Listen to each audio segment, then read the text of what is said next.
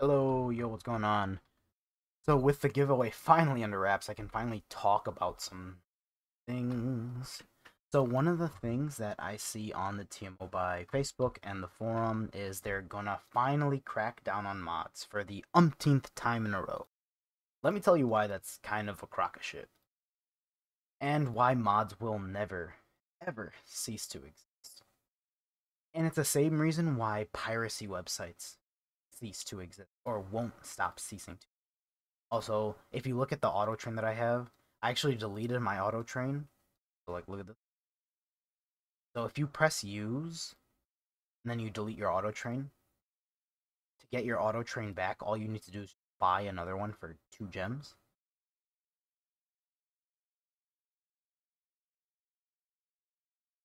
All right, and then you can just get that back easy. So you don't have to deplete your whole auto train. I used that just so I could get some extra space while I was doing Red Ribbon. Yo, I know I missed an entirely event. I see these guys. Bro, these freaking dope ass monsters. And I never figured out how to get them. And then by the time that somebody showed me, the event was already done. I I apologize for not being early to the punch. Because they look cool as hell. I'm pretty sure they aren't. I'm pretty sure they are expiry. So maybe we didn't lose out on too much. But I do apologize that I wasn't there early. And I just didn't find anything about the event until late. Alright, let's kill off Frieza real quick. Or my disciple's gonna do that anyway. So killing 10 bosses gets you 10 scrolls. So each boss gives you 10 scrolls.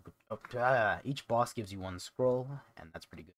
But this video isn't about scroll hunting. This video is about why mods will never cease to. And it starts off with these things here. Auto train. So when you have a mechanic that deals with mods, you want to be able to make the mechanic as easily as accessible as possible. With auto train, even though they're only 2 gems, just for an hour of training, that is 6 gems a pop, and that's a lot. With mods, there is no barrier to entry. Things like 10 capsules pack.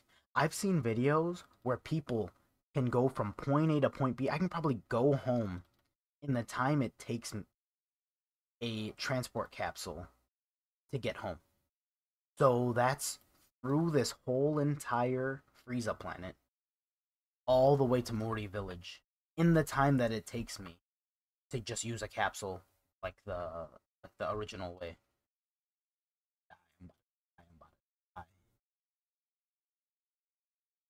Beautiful.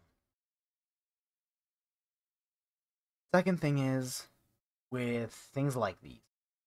These are the answers to mods to make training as easy as possible. But look, I just got transported to a different zone, which is pretty freaking cool. But because the only zones that aren't interrupted by mini bosses are the first 2 zones, this transporting me to different zone doesn't really do anything. Watch, we're gonna see a mini boss. It's just gonna transport me to another zone, and then the cycle is just gonna keep continuing. I just want to beat him so I can get that. So appreciate you. Oh, I'd rather do it in cold. Well, just get the most experience from cold. So if I were to go to zone 2.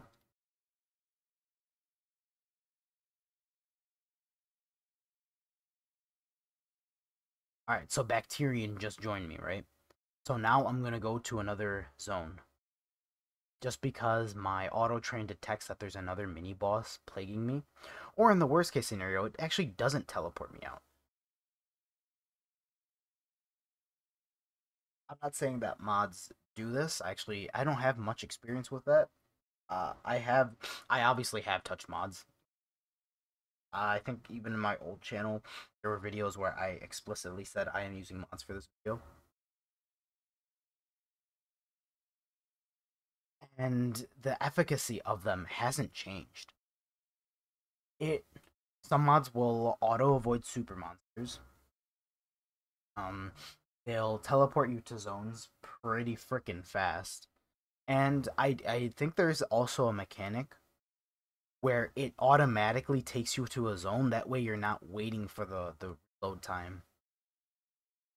Ah, so that timer right there, that is essentially non-existent because the mod will let you know, will try and get you to the zone as soon as that timer runs out, which is freaking dope. I'm not advocating for mods at all. What I'm advocating for is for mechanics to make mods obsolete. The only way that you can get rid of mods entirely is making a platform, making a way for people to have no use for mods at all.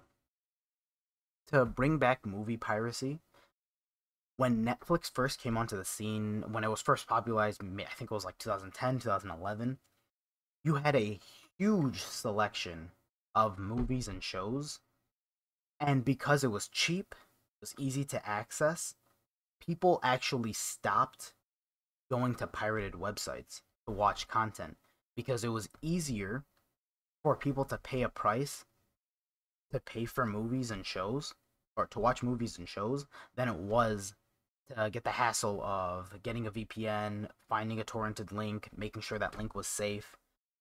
And it's the same deal for Ngoc, where I'd rather pay for simplicity than risk safety in a different.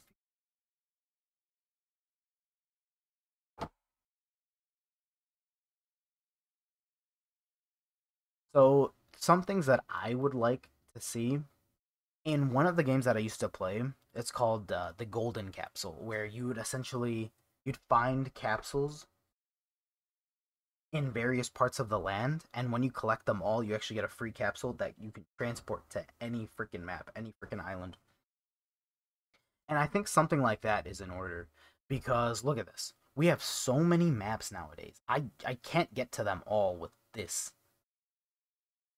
So I think maybe branches of planets that we can go to, and then just having a wider selection of places I can transport to, and then making that just more accessible. So being able to, I guess, maybe either have a gold option to pay for, or making this like a gem cheaper. I think that goes a long way in reducing mod usage.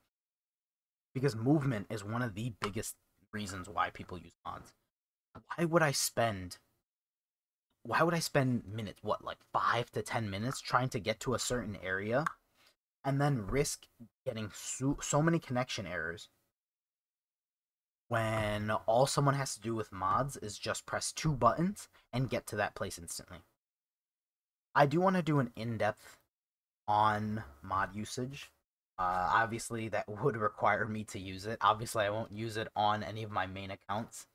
I'll probably get a burner account of some sorts and test it through there. That way, my accounts aren't affected. Just to showcase to people the convenience of using mods and how it can be mitigated with action from the game dev. Hopefully people are still at this point. The only thing that I do want to talk about is obviously mods aren't ethical. Nobody said they are. But one thing is for sure is they are convenient. And convenience is what people want at the end of what people want at the end of the day. If you do want to play by a moral and ethical standpoint, good for you. I could give less of a shit. I just want to play the game and I want to play it as fast as possible. That's all I'm saying, and I'm pretty sure that's where most people come from on the side of mods. Yeah. There are other things that I want to talk about, which is the dichotomy of mods. So, in the English server, people are like, "Oh my god, you mod? You you are sinning. You are a fate worse than death. I hope you die," and shit like that. People are nuts to butts when they hear mods. But in Vietnam, mods are widely accepted and expected. If you don't use mods, you're actually the weird one. And it's that flip that just makes it super weird. I never really understood it. I was supposed to do like a podcast with like 30 minutes to an hour with a Vietnamese English player, but that never came into fruition. That was just my bad planning on my part, honestly. But yeah, expect more parts. Expect more Ngoc talk on lines in future. Hopefully, the audio is not as terrible. I am still getting a new mic, so I'm praying to God that that new mic is saving grace for me. All right, see you.